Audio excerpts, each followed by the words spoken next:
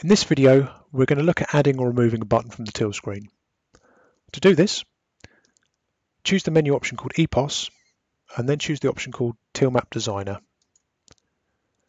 From here, choose the option called Map Layers and you'll be given a list of all the different layers you have in your system. Click on the appropriate layer and you'll be shown the product buttons for that screen. When adding a new product button, you need to ignore the buttons along the top because they are automatically populated with your function buttons, which are things, for example, log on, log off, print receipt, void item, etc. And ignore the buttons along the bottom because they will be automatically populated with your map link buttons, allowing you to navigate to different pages. The rest of the options in the middle are free for you to add your products onto. To do this, click on the button on the top called Products, which will then display on the right hand side the search options. You can then search for the product by its name, or if you're wanting to add a series of products on, you could do it by its stock group. So click on group 1 for example and choose the food items. We then hit search and then this will give you all of the different products within the food group.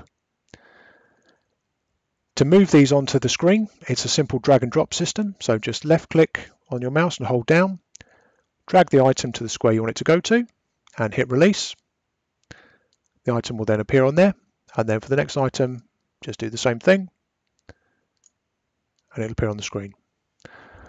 Once the button is on the screen, you can change its position if you want to, just by left click and drag again and release, or if you want to swap them round, left click, drag it over the top of the other button and release, and the buttons will swap positions. Once you've positioned the buttons as you want them, you can then set some colours. To do that, click on the button you want to change and you'll see the options appear on the right hand side. To change the background colour, click on here and choose the paint option, which will allow you to pick a particular colour. Now you can see here we've picked a particularly dark background colour, so if we want to change the colour of the writing, we go to foreground and choose a nice light option to make the writing easier to see. If need be, you can go to font weight and change the option from normal to bold just to make the writing stand out a bit better. When assigning your colours, you may want to copy a particular colour from one of the other buttons. To do that, click on the option called Clipboard, which will free up the space over on the right hand side. Then you drag the button you want to copy over onto this part of the screen and release. Then you have two options. You can either left click and drag this over the other button you want to copy it to, and then it will change the color profile on that button to the one you've copied. Alternatively, if you want to adjust a series of buttons all at the same time, you can click on the first one where you can see the green etching around the outside to show the button you've selected. To choose additional buttons, hold down the control button on your keyboard and select the other buttons. You'll see they're all highlighted in green. Now if we go back to clipboard, we've then got the button we want to copy, and then just click on apply to selected, and all the buttons you've selected will be changed to what you've chosen. To remove a button from the screen,